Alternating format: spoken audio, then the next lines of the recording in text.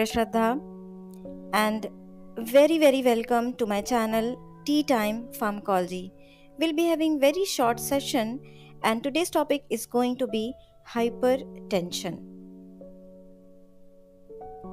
So when we talk about hypertension, JNC8 guideline are the recent one.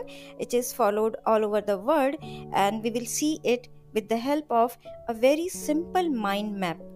Okay, so let's see what are the different hypertension types.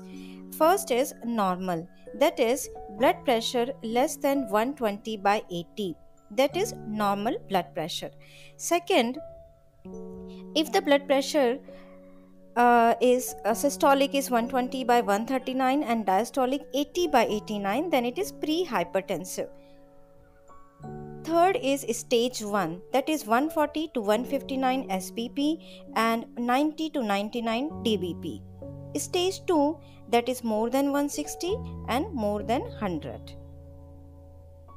After that, there are two very important terms. If the BP is more than 180 by 120 without an organ damage, means there is no damage to kidney, heart and other vital organ, we call it hypertension urgency. And if there is end organ damage with BP more than 180 by 120, then we call it hypertension emergency.